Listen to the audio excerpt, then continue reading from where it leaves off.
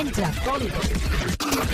सब मिलेगा ZoomTV.in। सलमान एक टीनेजर ही थे जब उनको अपने गुड लुक्स और ग्रेट फिजिक की बदौलत मॉडलिंग ऑफर्स मिलने लगे थे। बोर्न इन अ फिल्मी family, he was destined to become an actor. पर डैड सलीम को लगता था सल्लू स्टार मटेरियल नहीं है and he can't become a hero, और यही सोचकर उन्होंने सलमान को डायरेक्टर शशि लाल नायर को असिस्ट करने भेज दिया, जो उस वक्त जैकी श्रॉफ को लेकर फिल्म फलक बना रहे थे। He was the most unlikely superstar.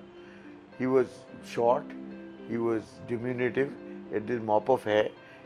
He wasn't particularly good looking, but he was very entho and he was very, very focused on being a film star. फलक की टीम में रहकर सलमान ने फिल्म मेकिंग की निटी ग्रिटी सीखनी शुरू की, पर अपना पोर्टफोलियो लेकर प्रोड्यूसर्स के ऑफिसेज के चक्कर लगाने भी नहीं छोड़े। I don't think got any extra favors for being Salim uncle's son. He told me, he says, you know, Monia, if I can make 10,000 rupees a month, my life will be set. अपनी धुन के पक्के सलमान को उनका first break मिला एक low budget सास बहू ड्रामा बीवी हो तो ऐसी में। पर इससे पहले कि वो मूवी रिलीज हो पाती, Sallu hit the jackpot bye signing the lead role in सूरज बढ़ जात्याज मैंने प्यार किया। मैंने प्यार किया became a massive hit, one of the milestones in Indian cinema, and Salman became a star overnight. इस फिल्म से ही उन्होंने न सिर्फ अपने टैलेंट का लोहा मनवाया, बल्कि अपने स्टाइल का भी जलवा दिखाया। Everybody knew that a star had arrived and been born right from that film. I think Salman was Salman the minute मैंने प्यार किया released. After the film got over, people came up to Salman for autographs and all that sort of thing. And he whispers to me in my ear, he says, Monia,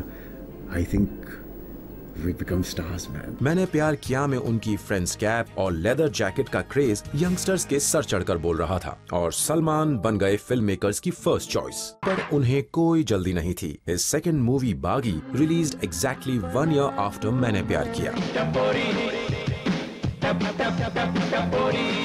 and went on to become another super hit. In Indian film industry, it happens like once in like a decade that there comes an actor who is just himself in each film, and people love him for that. ओ हरे दुपट्टे वाली सीधी सादी भोले भाले जानम रुक जाना। इसके बाद 1991 में आई एक के बाद एक सलमान की हर मूवी ने उनकी लव बॉय इमेज को और स्ट्रॉन्ग बनाया। सनम बेवफा, लव और साजन। बहुत प्यार करते हैं तुमको सनम।